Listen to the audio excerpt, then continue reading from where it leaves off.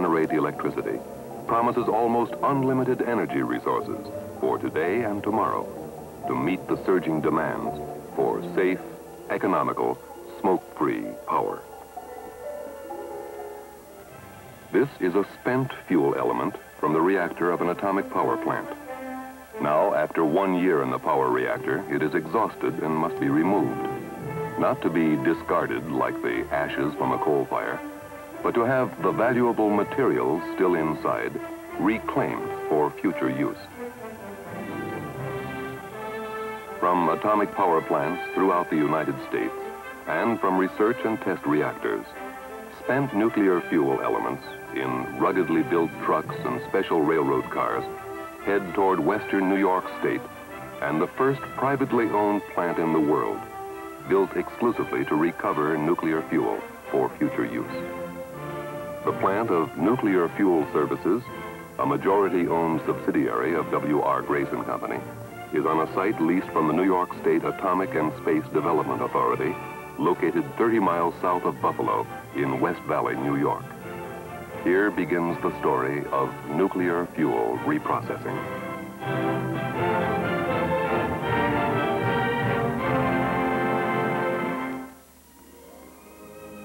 Reprocessing nuclear fuel is a story of mechanical and chemical ingenuity that is contributing to the rapid growth of low-cost atomic-generated electric power and promises even more benefits as new uses are found for the byproducts of this plant.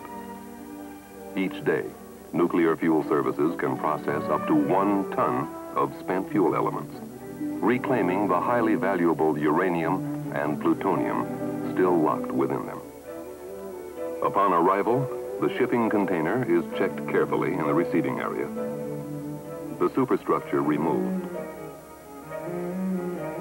and the rugged cask which contains the spent fuel elements is lowered into a 45-foot deep pool of water, where the top is removed from the cask by remote-controlled wrenches. This cask contains 10 spent fuel elements. One by one, they are lifted out and each placed in its individual canister, always with 11 or more feet of water between the fuel element and the surface. Traveling cranes carry each canister, still underwater, to the fuel storage pool, where hundreds of fuel elements, each in its separate canister, are stored to await the beginning of the processing cycle. To convey a single canister to the process mechanical room, 2 claws on a mechanical arm take a canister from the fuel storage pool and transfer it underwater until it emerges through a trapdoor, and the single fuel element is removed from the canister by means of remote-controlled manipulators whose operators work behind 4 feet of concrete. Mechanical processing starts here. The spent uranium dioxide fuel is located inside the long tubes that are bundled together to make up the fuel element. The tubes are of high-strength metals, such as zirconium or stainless steel alloys, which are durable at high temperatures and extremely hard. The problem is to open these tubes so that later in the process, chemicals can go to work and separate the uranium, plutonium, and fission products from the metal of the tubes. The best way to do this is by sawing off the metal ends of the fuel elements with an abrasive saw. The fuel element, now minus its end fittings, is a bundle of tubes that is charged into this magazine.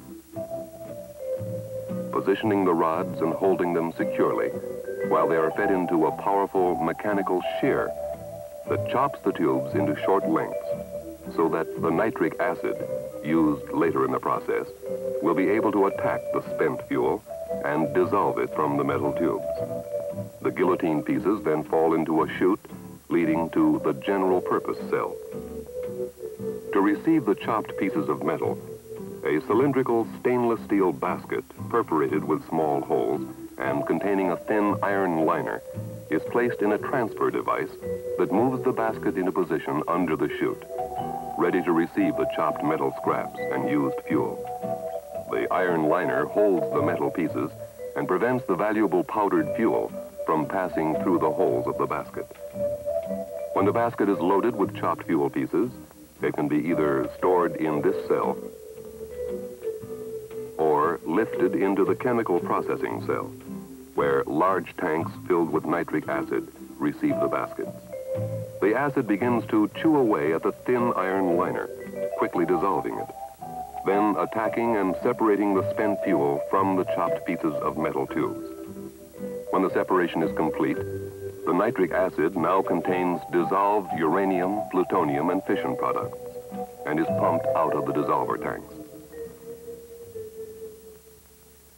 The stainless steel basket, which now contains only the pieces of chopped metal tubes that were not dissolved by the nitric acid, is removed from the dissolver tank and lowered to the general purpose cell for sampling to determine if all the uranium and plutonium has been removed from the chopped tubes.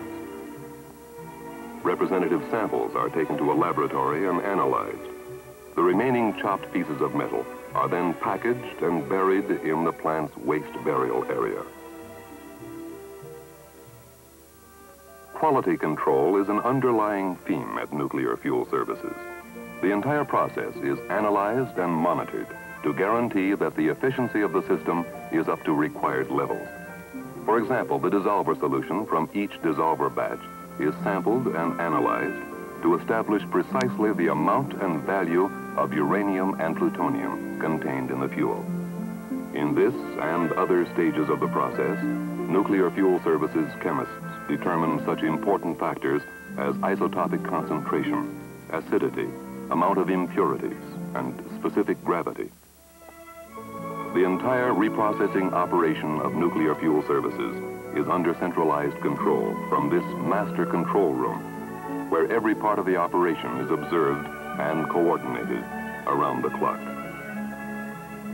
Operators watch the process with the help of this diagram that pinpoints every step in the cycle.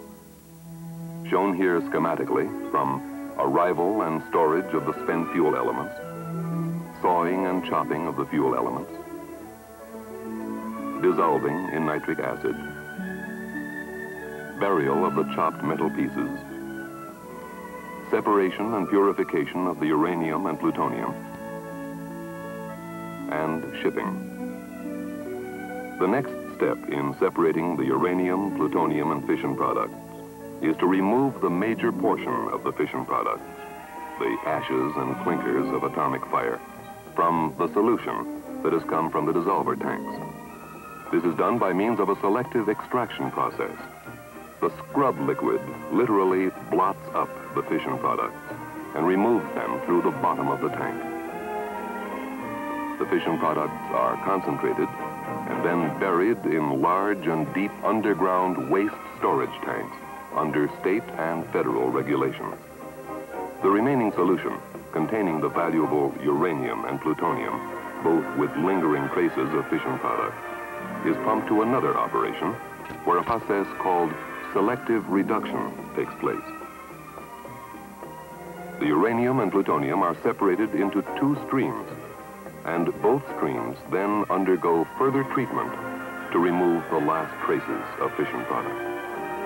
To rid the plutonium of any lingering traces of fission products, it is passed through an ion exchange bed, which literally holds the plutonium in the bed and allows the remaining fission products to pass through. Regeneration of the ion exchange bed recovers the purified plutonium.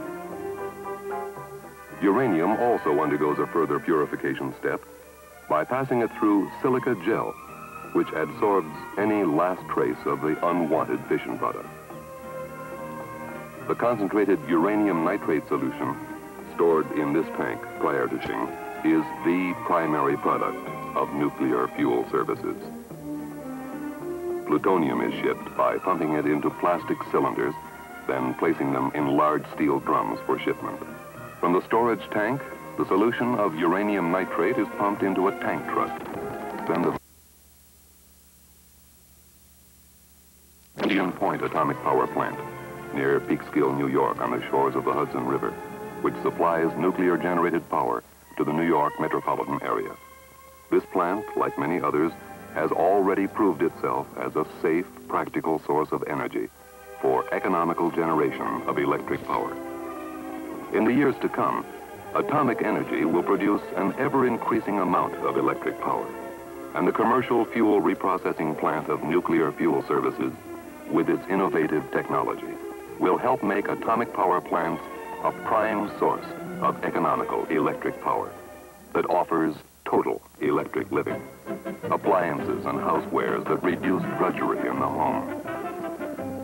Economical electric power has been a key factor in building this nation's tremendous industrial output, and the continued availability of low-cost power is essential to our continued growth and progress. Nuclear Fuel Services has the capability of further expanding the uses of the byproducts of the fuel reprocessing cycle. Radioisotopes, extracted from the fission product, are used in medicine to help alleviate human suffering and prolong life. Radioisotopes are used as tracers and for inspection in many industries, including rubber, automotive, cement, steel, and aircraft, and are also useful in remote radar sites, navigational buoys, and untended beacons. Food can be sterilized and pasteurized with a long shelf life through the use of radioisotopes. For the space effort, radioactive isotope power units are an important energy source for auxiliary power in satellites. The role of the peaceful atom will continue to expand in the field of power generation, furnishing economical and smoke-free electric power to factories, homes, farms, and the large metropolitan areas of America. Civilian nuclear power is here to stay, and the atom is the symbol of this new generation of energy that is being used at an accelerating pace for the betterment of mankind.